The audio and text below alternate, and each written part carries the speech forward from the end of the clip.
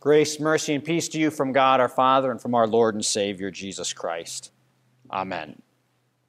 Well, have you heard the song Bound for Glory? It's a catchy song about a train headed for glory, for paradise. Well, in our gospel lesson, Jesus essentially says that he is bound for glory. But it's not exactly the glory that the Palm Sunday crowd expects as they lay their palms before him. Our verses for today come immediately after the triumphal entry on Palm Sunday with those crowds singing, Hosanna. Blessed is he who comes in the name of the Lord. Now, if you recall, John has a penchant for recording conversations that help us to understand at a deeper level what is really going on. However, John also really likes to make us think. So this conversation, like many in John, is a bit of a puzzle.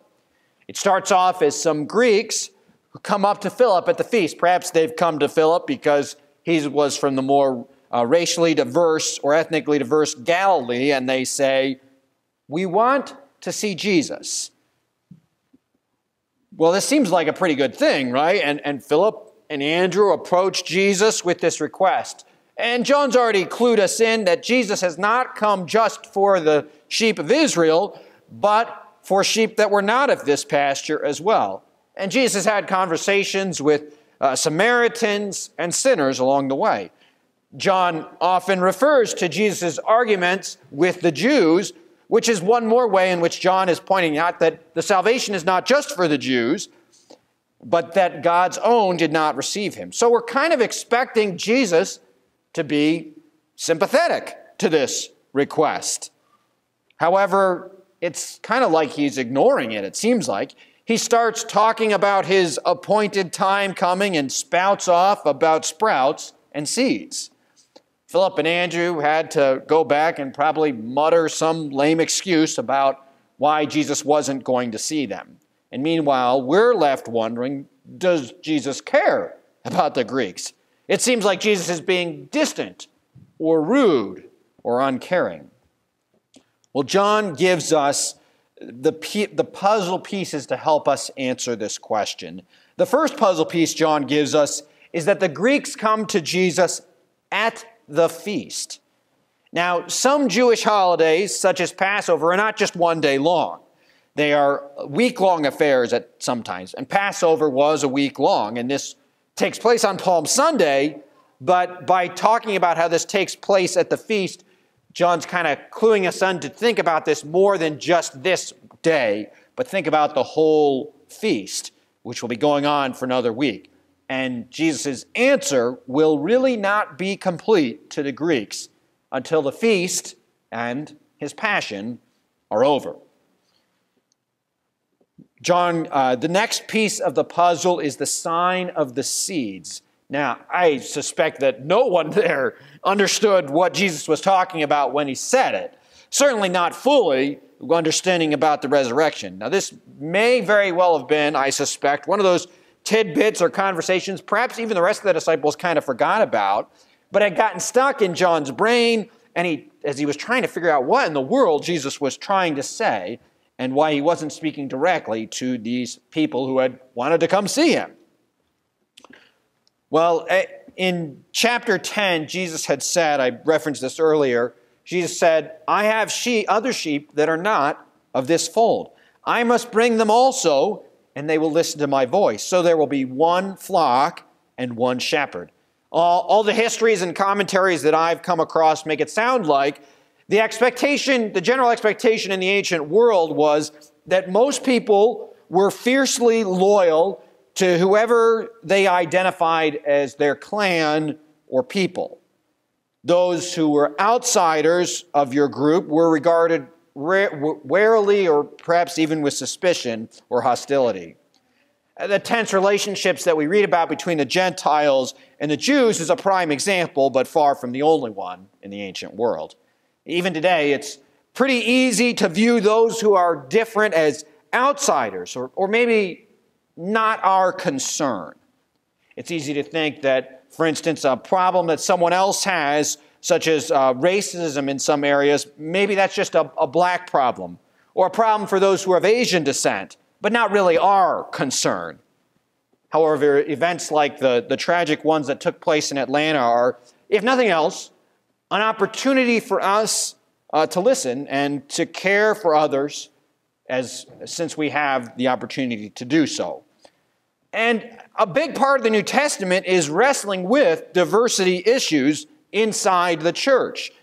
In Galatians chapter 3, Paul explains how all Israel cannot rely on being Jewish or following the Torah law or being good, we might say, because all are under the curse of the law and can only be saved through Jesus. The biblical point is pretty simple. We're all sinners, and yet we are all saved by God's grace because of Jesus who died to redeem all who repent and trust in him. However, on the other hand, you can't really just sort of manufacture this inclusivity on your own. I think sometimes we see problems and we'd like them just to be solved or just to make them get better. But you can't just make people come together. Something has to bring them together. It took the cross and the gospel of Jesus to bring Gentiles and Jews together in the New Testament.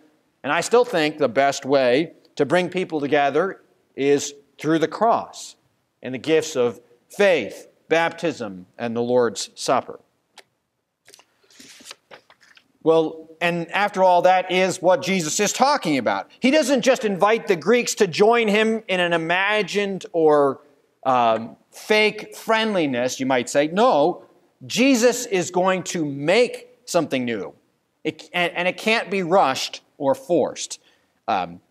That's why Jesus uses and talks about the sign of the seed to answer the Greeks. They want to come see him, but his answer is not just yet. Now, the vast majority of Jesus' interactions were with Jews and not with Gentiles. There are certainly some notable exceptions, and there are informative exceptions as well, such as the centurion or the Syrophoenician woman or the Samaritan woman at the well. However, by and large, Jesus kept it mostly local. So why didn't Jesus go to Rome or Africa or the Far East? Because you can't skip the cross. Take him or leave him, but Jesus' words about the seed say as much. Unless a kernel of wheat falls into the ground and dies, it remains only a single seed. But if it dies, it produces many seeds. And then he goes on to say, anyone who loves their life will lose it, while anyone who hates their life in this world will keep it for eternal life. In other words, talk is cheap.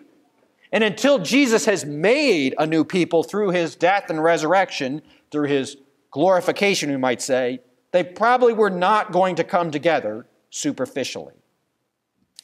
Jesus was only a single seed, or at best the Savior of a single nation. Yet Jesus' death was the beginning of the spreading of the gospel.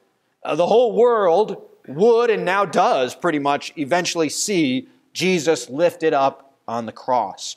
All the world would together be condemned. All the world would condemn Jesus and be complicit in Jesus' death. It wasn't just one, but the Roman authorities as well as Greeks or Jews and Gentiles alike. However, through baptism into Jesus' death, now the whole world would be put to death and raised with Christ in the resurrection. In fact, as we talk about being bound for glory, you and I, the whole church, we are bound up with Christ. By binding all men together as complicit and guilty in the death of Christ, not just Jews but Gentiles, the whole world really is guilty of rejecting the Lord. In the cross, all of humanity was bound up and condemned by the law. But our Lord did this so that he could also bind all of humanity to him through the death of Jesus.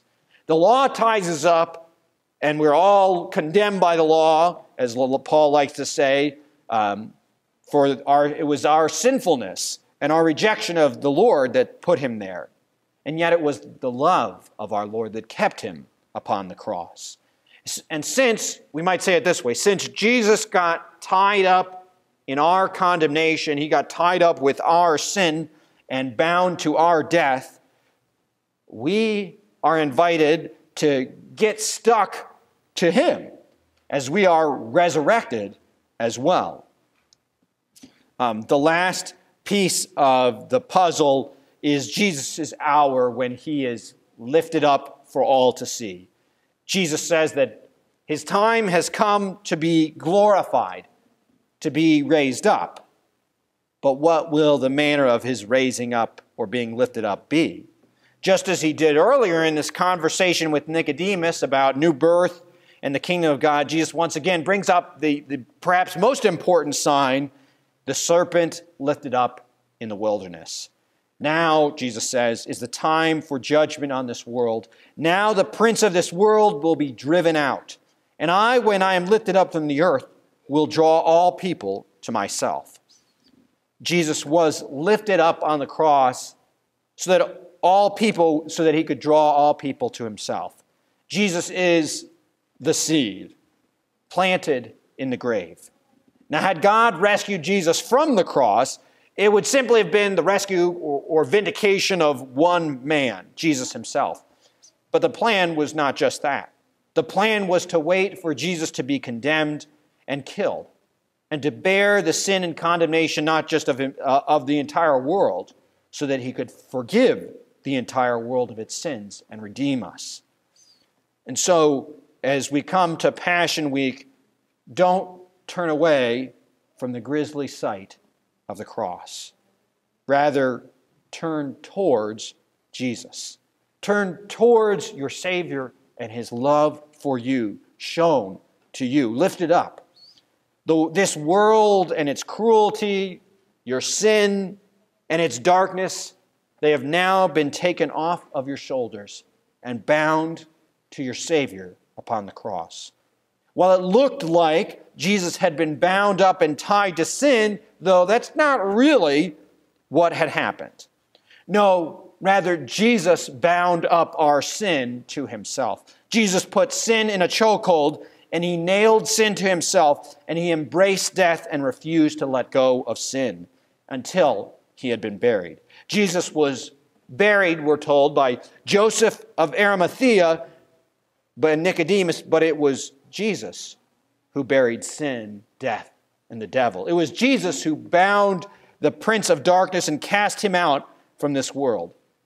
And then when he left the tomb, Jesus left sin and the devil and death defeated and behind him. He left sin and condemnation behind, but you know what he didn't leave behind? You and me. And so now we too are bound to Jesus, bound up in his glory upon the cross, and bound up in the glory of his resurrection and ascension. In Jesus' name, amen.